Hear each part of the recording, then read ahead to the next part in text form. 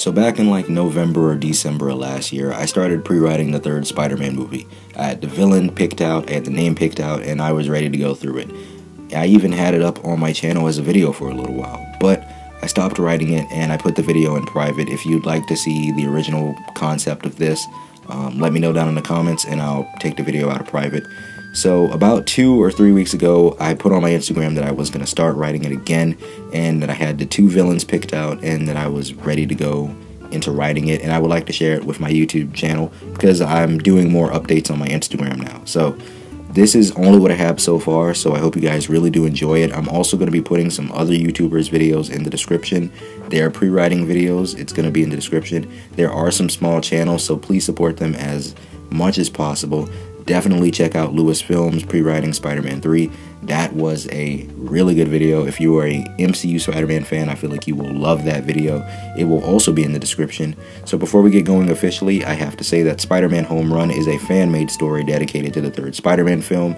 All rights and characters go to Walt Disney Studios and Columbia Pictures. Spoilers in case any of this is true, but I doubt it. Alright, my nose is kind of stuffy, guys, so work with me. We open with the Sony logo as audio from the last film plays in the background. Spider-Man attacked me for some reason, says Quentin Beck. The Marvel logo opens up with Quentin Beck shouting, Spider-Man's name is Peter Parker. We then cut to J. Jonah Jameson saying basically what he said in the extra Far From Home clips, saying that Spider-Man is a hormonal teenager from Queens with technology that he has no right to possess. Also scolding Spider-Man by saying, you think you're some kind of hero? Well, let me tell you, kid, you're no hero. The screens in Times Square fill with the image of Peter's face. Jonah gets a message in his earpiece saying, this just in, folks, there's a bounty to bring Spider-Man in, dead or alive. The cops on the streets tell Spider-Man to freeze as they aim their guns at him while MJ tells him to run. Peter, panicking, swings home to Aunt May telling her to call Happy to pick up her, Ned, and MJ because it's not safe here. May asks Peter what is he going to do. Peter responds by telling her he'll worry about it later and that she needs to leave, and he'll handle whatever comes on his own. May tells Peter that she's not going to sit around and let her nephew die. Peter responds by telling her to listen to him.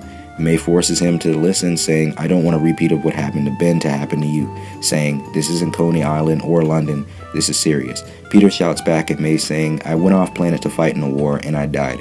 I get brought back to fight in another war and I just wanted a break, and I didn't even get that because Fury needed my help. I didn't ask to be Spider-Man, I just didn't want to let Mr. Stark down.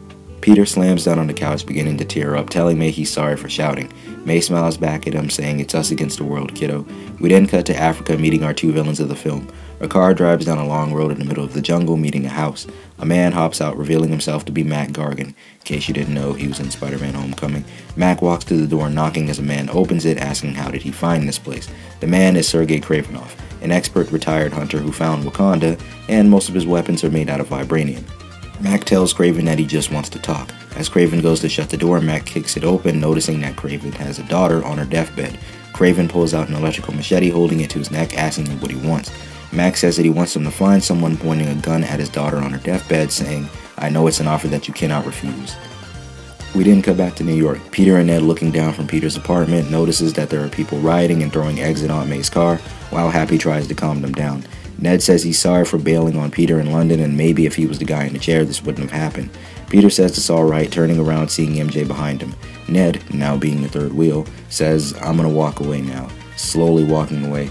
MJ hugs Peter tightly, gripping him like she doesn't want to let go. She asks Peter what is he going to do. Peter responds by saying, I don't know. I thought being Spider-Man was the best part of my life, but after all this, I don't know if I want this anymore. MJ holds his hand, saying, whatever happens, I'll always be here for you. Peter lays his head on her shoulder as we cut to Peter packing his suits. Peter looks at a picture of him and Tony Stark stuffing his suits in the bag. Peter drags the bag in the living room as Aunt May asks him if he's sure about his decision. Peter, hesitating at first, says, I'm sure. Peter takes a personal car to the Avengers facility where they're rebuilding after the events of Avengers Endgame. Peter takes the bag, dropping it down, walking away from it with the costume halfway out. We then cut to Kraven and Mac on a plane as Kraven looks at pictures of Peter. Kraven asks him what's his problem with this kid. Mac responds by saying he needed money for a deal a few years ago to pay for his daughter's treatment. Spider-Man completely ruined that deal and she died before I got out of prison. My personal beef is not with Stark or the Avengers, it's with Spider-Man, and I'm gonna make him suffer. Kraven responds by saying I'm not killing a kid. Mac responds by saying if you don't want to help me, I'll pull the plug on your daughter. You decide. Kraven looks at his daughter in the back of the plane and then a picture of Peter Parker. Okay, so I wrote the script for this video a couple of days ago. However, I've been adding to Spider-Man Home Run since then, and please work with me with this one. I'm going completely off of memory and what I remember writing. We then cut back to New York. It's been a couple of days later, of the police department going through Peter Parker's apartment, but they don't find anything.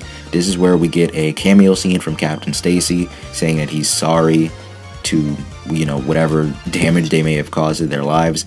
Walking out as a sign of relief just comes over Peter, and Aunt May says that she's going to call Happy to bring the suit back, and Peter says that he doesn't want it back. He just wants to be a kid and just wants to live a life. We then cut to scenes of him and Ned rebuilding the Death Star, and him and MJ going on dates. And that's kind of all I remember, and that's where I'm going to end it for now. So if you want to see a part 2 to this video, just let me know down in the comments below. And if you want to hear me break down my own Spider-Man fan-made series, seasons 1 through 5, let me know down in the comments below, because I really need the content for next week and the following weeks to come. So with that, I appreciate you guys for watching this video. As always, it would really mean a lot to me if you would leave a like and subscribe. Help the channel grow. Please support as many small accounts as you can. Also, be sure to watch all of the other videos that are in the descriptions. It would really mean a lot to me, and it would really mean a lot to them. Like and subscribe to them as well. Support them as much as possible. So with that, I'm going to leave it there for now. Let me know what you thought about it in the comments or on my Instagram. So with that, this has been the Web Warrior, signing off.